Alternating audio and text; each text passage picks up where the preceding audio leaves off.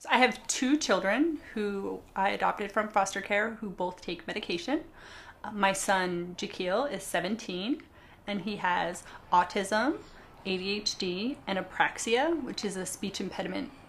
And my son, Smith, is 11 and he has autism and an intellectual disability. Okay. Aye. He doesn't really have any violent behaviors. His behaviors are more danger to himself. Like he'll like walk on high railings and like it's a balance beam and not realize that he's 4 stories up. He's previously tried to climb out of a car on a freeway while it was moving. So the medication has really helped him with controlling those impulses and controlling, thoughts that would get him hurt otherwise.